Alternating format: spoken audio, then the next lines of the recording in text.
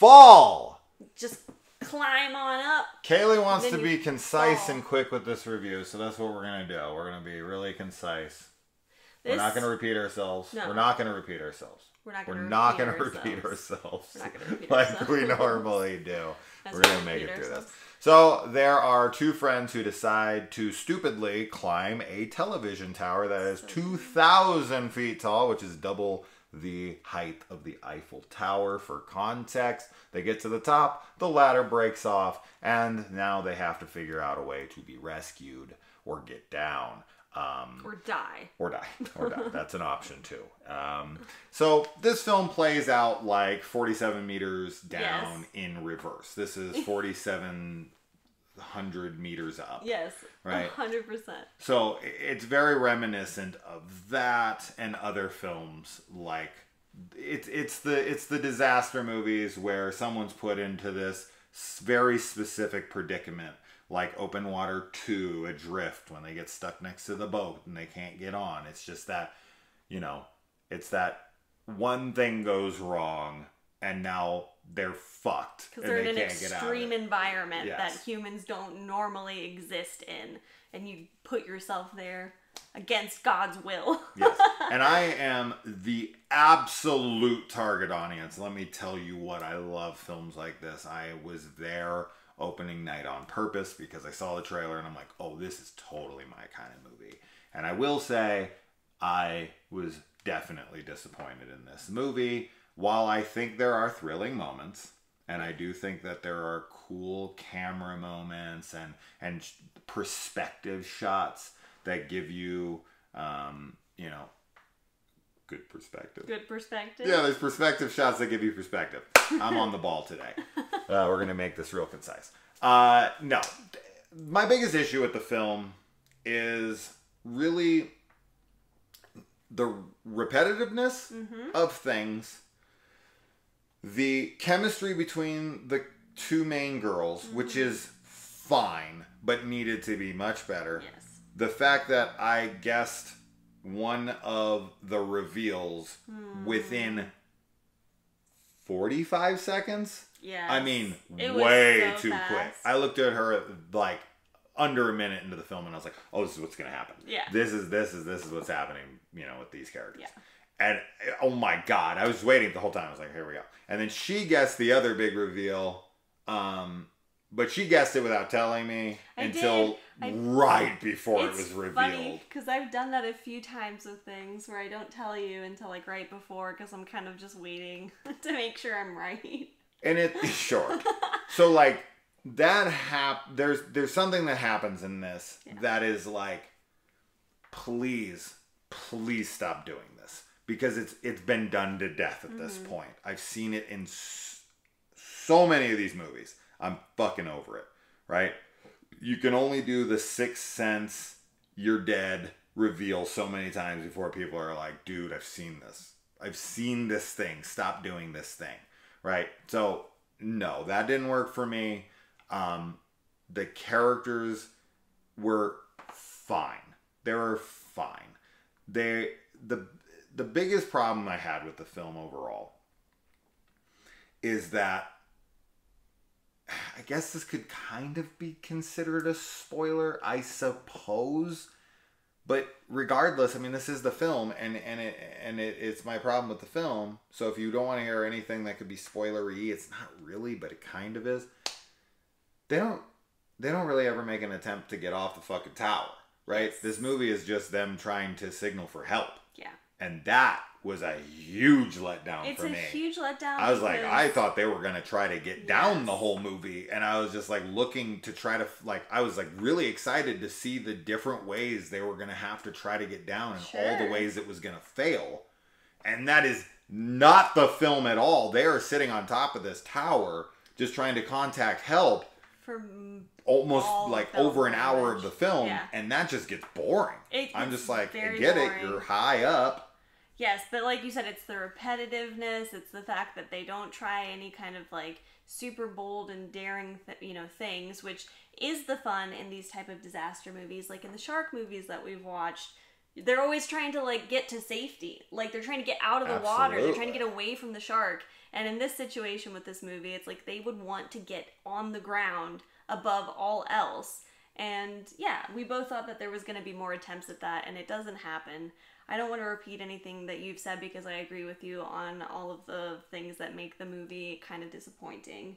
And I don't think I have anything else to add except that I think it's really dumb for people to climb so high with no parachutes, no jetpacks, no broomsticks, no nothing. No just mattresses some ropes at the bottom. No mattresses. Yeah. Yeah. I don't get that. I definitely don't get that. I think if you're going to get in it, now, as you were saying, I think that there's going to be a couple things that will appeal to you here.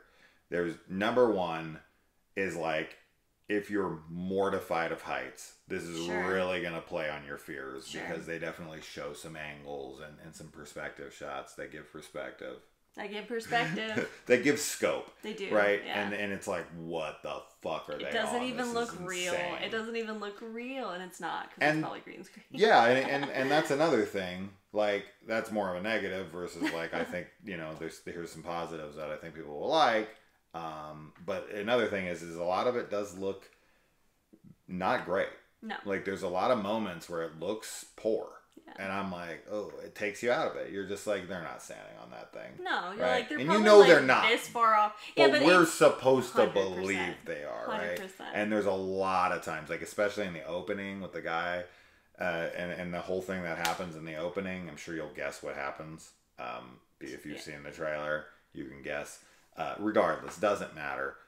It looks poor. It just looks. I was like, oh, that doesn't look good. That looks like fucking Vertigo from the 50s, and we're in the 2020s. We need to be better with our special effects here, especially when they're putting this in theaters, and I'm sure it had somewhat of a budget.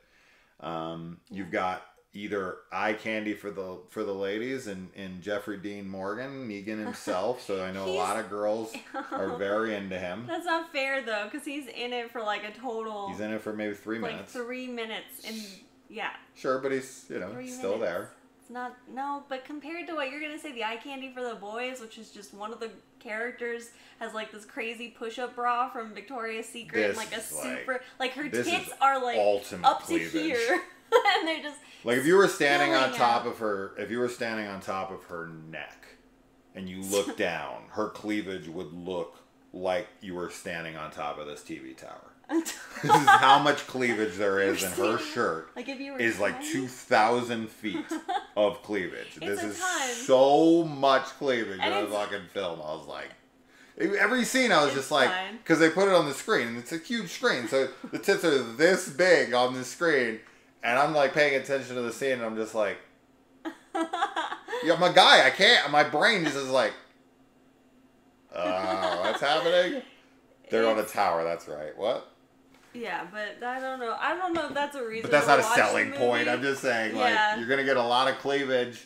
If you're really into like, if you're really into these Daredevil type movies where the people are on these things, this isn't a good one. It just doesn't have those thrills for me. Like, I love these kinds of movies, even dumber ones, right? Like, I love those like impossible situations movies, like The Pool.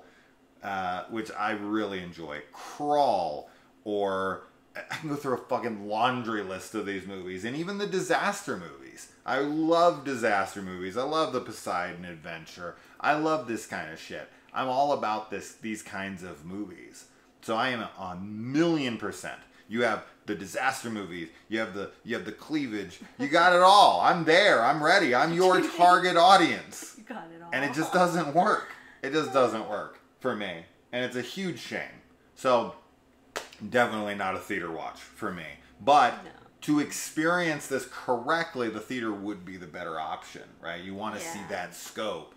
But, man, going and dropping, we spent $48 to go see this in Bodies. So this was $24. This is definitely like, I would have been much happier renting this on VOD for like $4 or something. Yeah. It just, I don't know. It was lackluster. I like 47 meters down more. Sure. Oh yeah, absolutely. And this is just it in reverse. It's a bad version of it. Yeah.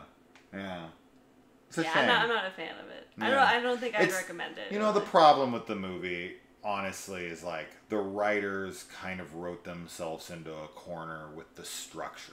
Yeah. The structure is like this big on top, and they just don't like this big on top. They just don't have much room to explore once they get up there. And the movie's way too long. For what they're doing over and over again, you're just like, dude, cut 15, 20 minutes off this movie. It's not necessary. No. Right? No, it's not. It's not. Yeah, I don't recommend.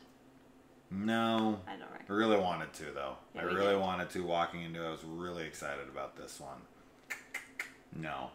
Watch The Pool instead. It's on Shudder. I find it fun as hell. It's kind of stupid. I don't care. Burning Bright.